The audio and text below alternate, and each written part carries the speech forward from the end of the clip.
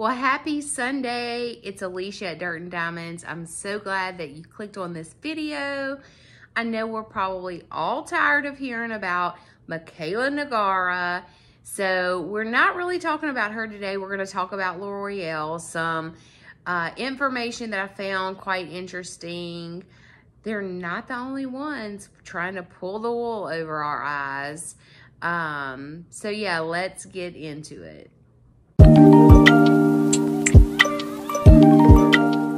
So I know we are probably all tired of talking about Michaela Nagara, Mascara Gate, and all the things, L'Oreal.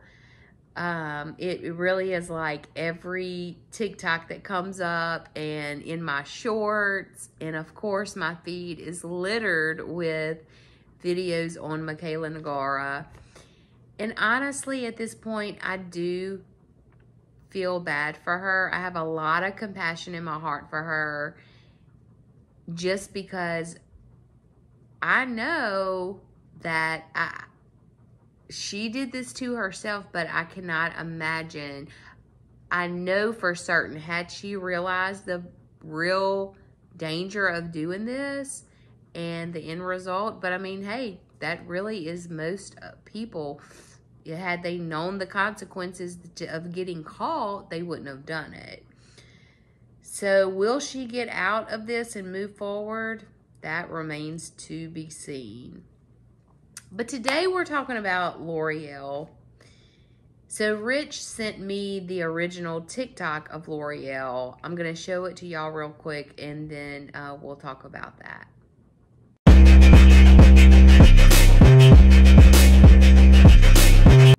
So as I'm watching this TikTok, I'm like, really? Very obvious. This model is wearing fake lashes.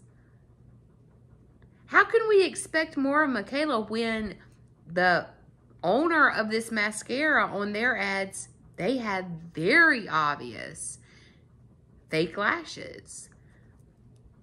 So I'm sure you've seen people like tweak Michaela's, like the contrast, the lightness, the darkness, all of that. So I took the video of L'Oreal's TikTok. I made a screenshot of just the eye. This is it. I tweaked the lightness and darkness and all of that. And of course, you can see on the picture, like these like rainbow shaped lines, those are from their video, in the line in the middle. On each side, you can very straightforward see these shorter, stubbier lashes in the background that are seemingly this model's real lashes. It's astonishing to me. And maybe I'm just a super naive consumer, and this has been very educational for myself. You know, like they used to say, don't believe anything you hear and half of what you see. I'm definitely more wiser, and hopefully as a whole, the consumers will be much more wiser, you know, after all of this, when we are making purchases. I do also think that this is a great opportunity for the Jen Loves and the Taylor Wynns to continue move forward with complete transparency and honesty at all costs. Let that be the main objective in their videos, the James Welshes, the Robert Welshes, to where people would be more apt to endorse the products and purchase the products that they recommend, because we feel like that we can really count on an honest review. So I believe it was Dustin Daly had mentioned that L'Oreal had been in a previous scandal over false advertisement. If y'all do not watch Nick and Dustin together. They are freaking hilarious. And when, I don't know, I think they smoked something, but this last video they did was so funny. Had a lot of great information in it as well, but it was hilarious. They're so funny. So anyway, I'm pretty sure it was Dustin that spoke about that previous scandal or whatever. So today I start looking and I'm like completely taken back by what I found. You know, not just one time, not just 2 times. And I'm sure had I looked longer than I did, there are so many cases that they've had to take photos down from ads that were deemed false advertisement. So the one that Dustin referenced was from 2008. And the Advertising Standard Agency in the UK ruled that L'Oreal must remove both the TV and the press ads for this campaign for the original telescopic mascara. So they did the same thing on the original telescopic. Like, if the mascara is not that good, we just don't sell it. But obviously they felt the need to add false lashes to the campaign photos, and the UK's advertising agency's like, no, it's not going to work, take the ads down. So that was the one with Penelope Cruz in it.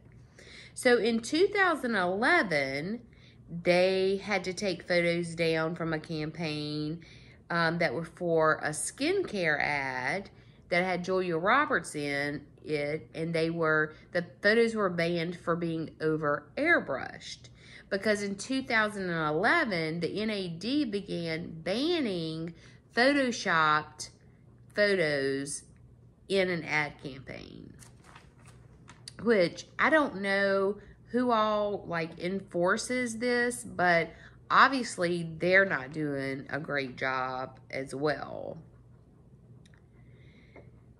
So in 2013, L'Oreal took ads down for its Maybelline Volume Express line, which did include mascara, or was mascara. And the funny part to this one is it was brought up by P&G after the complaint. They received a complaint and lost the challenge over their CoverGirl ad featuring Taylor Swift. So basically, CoverGirl was like, well, we're getting in trouble. We lost our appeal on that, so we're calling y'all out for these fake photos. That was 2013.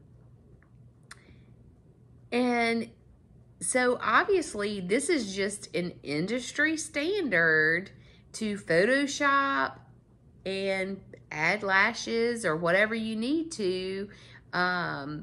You know, who knows what all, if we really knew the truth.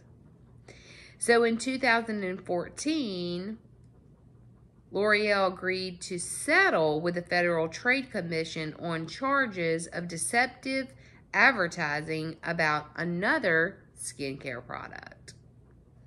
L'Oreal also made a statement saying they feel there's nothing false or misleading about featuring a model in a mascara ad who obviously is wearing lash inserts that change the shape of her lash line. So basically they're saying, yeah, it changes the shape of her lash line. It's not a big deal. It's not false advertisement.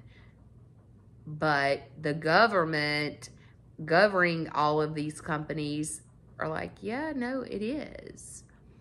So they have been called out and had suits brought against them way before this video, and obviously haven't learned their lesson, or else they're just riding the line of what's allowed and what's not allowed. So I really will be curious to see, are there any consequences for L'Oreal? Because at what point do we draw the line? You know, of course, as consumers, some responsibility falls on us to educate ourselves, to watch, you know, the influencers that we feel like we can trust or whatever. But it should not be this hard. It should not be this complicated. If there are claims made, then you should be able to trust what they're saying.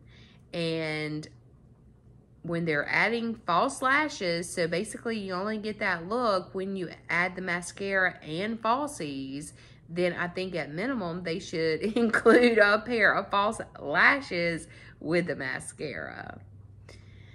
So yeah, that was my rabbit hole that I fell down for quite some time this evening. And then I'm sure y'all have seen, I mean, the people at the Ulta have just made a mockery out of the situation in reference to Mikayla. And it is truly overwhelming. I can't imagine if I was in her shoes how I would feel. But hopefully, if she does pull out of this moving forward, she'll be better for it. And I mean, heck, look at Jaclyn Hill, all the crap she has come back from. So I do think that there's hope for Mikayla. What that path looks like, I'm not really sure. But speaking of Jaclyn Hill, I'm working on a longer, extensive video and come across, does anybody remember when she came out with volume 2 of her Jaclyn Hill X Morphe palette that had all the pinks and purples? She said it's like the younger sister to her first palette. And she said the formula was the exact same formula. And then it come out, no, it wasn't the same formula. Like, I have forgotten about so many of these indiscretions that she just straight up lied about.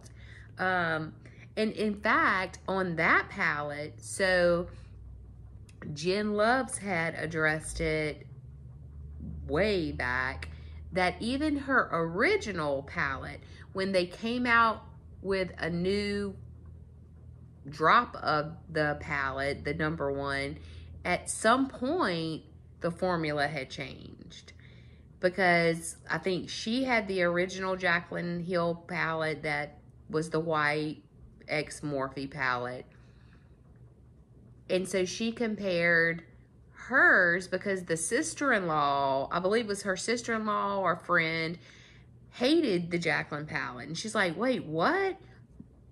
So by comparing the two, she realized that, wait, these are the same colors. This is the same palette, but it's not the same formula. So anyway, y'all wait for that video. It's going to be a good one. It's taken me a little time to put all the pieces together and the timelines. And, ooh, some days I go buggy because every little chance I get, I'm working on it. But hopefully in the next couple weeks, I'll have it all put together for y'all. Anyway, I'm going to leave this one here. I'll meet y'all in the comments. And I hope y'all have a good week coming up. And I'll see you in my next video.